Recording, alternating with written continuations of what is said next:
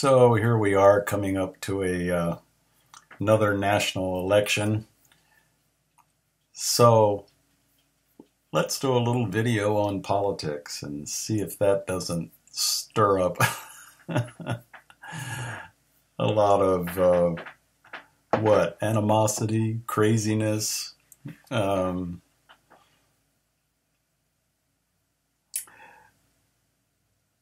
I am not endorsing anyone for anything, but I did want to just say that every time Jesus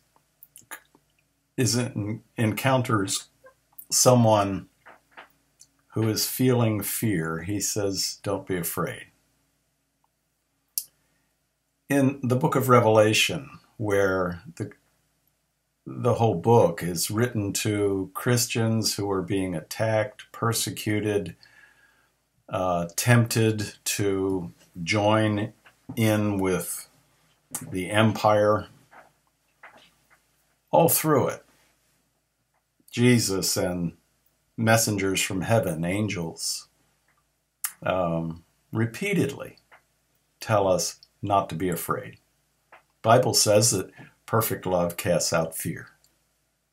He who fears has not been made perfect in love.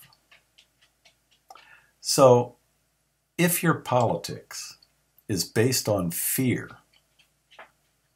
it is not of God. If you are voting based on the fact that you're afraid of whatever, afraid of anarchy, afraid of civil disobedience, afraid of riots, afraid of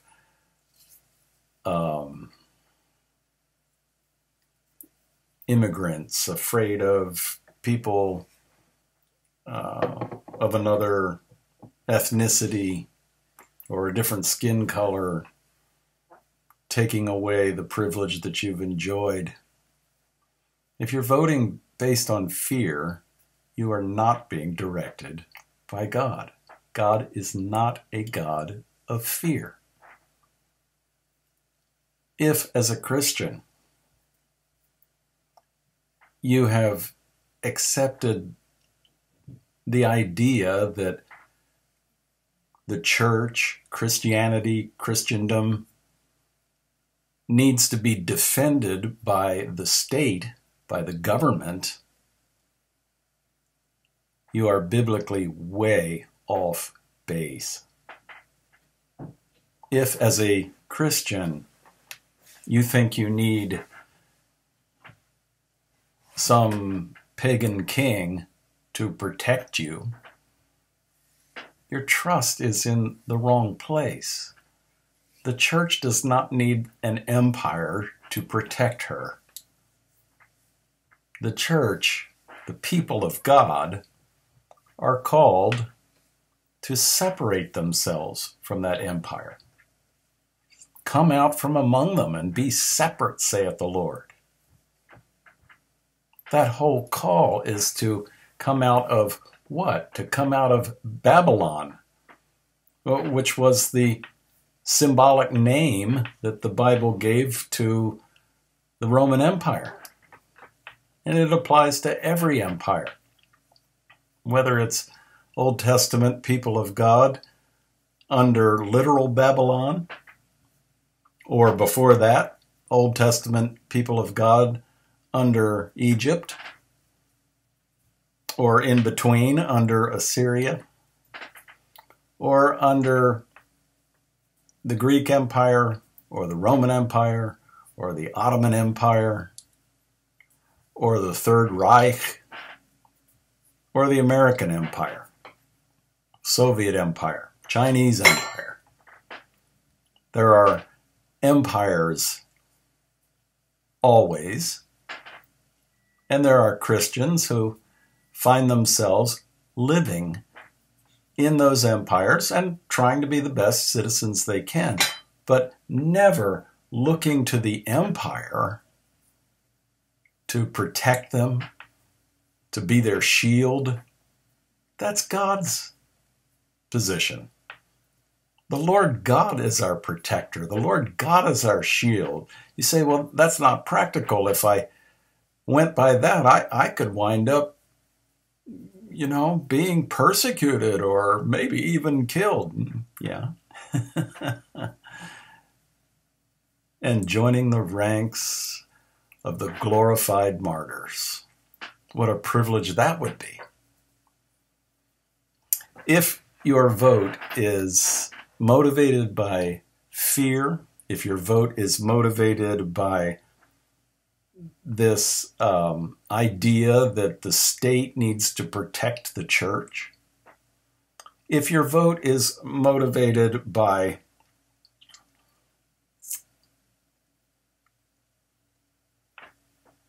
any one of a number of myths that are circulating around today, then it is not being motivated by truth, and therefore it's not of God. The myth of a Christian nation. The United States of America is not a Christian nation. It never has been a Christian nation. It was not founded on Christian principles. It was founded on Enlightenment principles by people, some of whom were Christians and many of whom were deists, who believed in a distant God who did not interfere with anything, and by people of other religions and faiths. It was never based on Bible principles. Oh, I know the Pilgrims founded the Plymouth colony thinking that they were starting the kingdom of God, a city set on a hill, and pretty soon they were slaughtering native people, and they were burning witches, and they were excommunicating people that disagreed with them, including Roger Williams, who was the first Baptist in America and founded the first Baptist church, along with the colony of Rhode Island.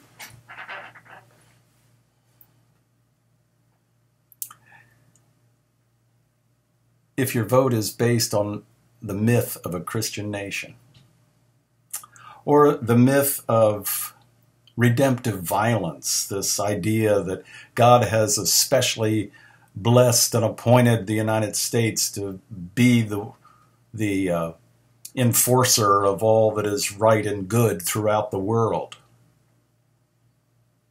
If your vote is based on the idea that America is, by definition, better than all other nations, and that Americans are somehow superior to, Indians and Chinese and Ugandans and even the British.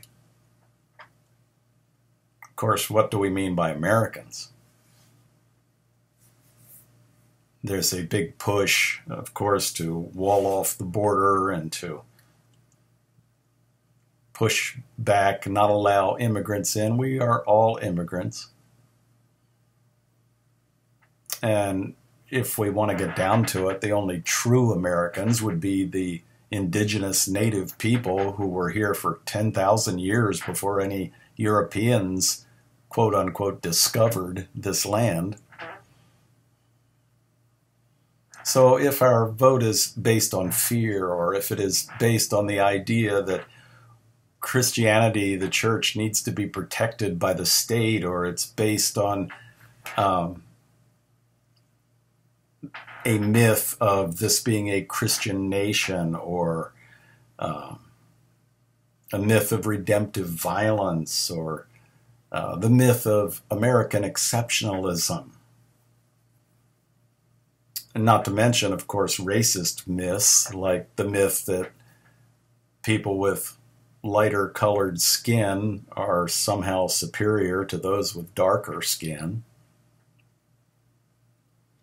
If our vote is based on any of those things, it is not of God. If our vote is based on emotion because we're getting carried away with the crowd, we are in a very dangerous situation.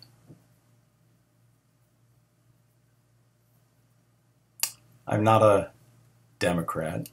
I'm not a Republican. I wish with all my heart that, generally speaking, Democrats cared more about human life before birth.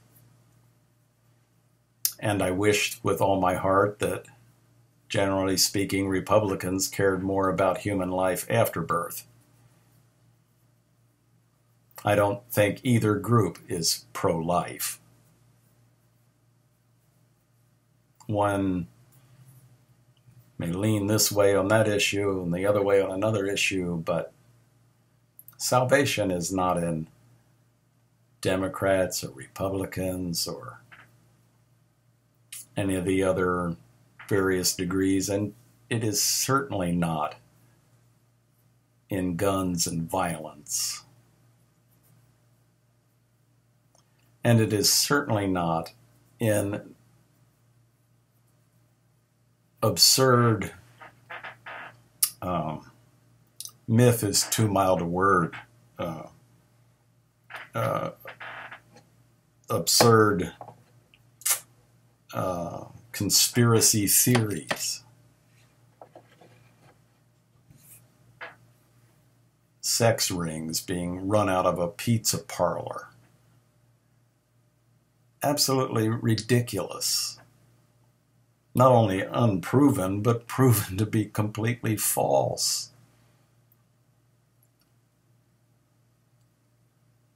As Christians, remember that we are called to the way of love. We are called to the way of reconciliation. We are called to the way of service, washing feet. We are called to be a light in a dark place. Love for those that Jesus called the least of my sisters and brothers in Matthew chapter 25. If that is the motive for your vote, then you're headed in the right direction.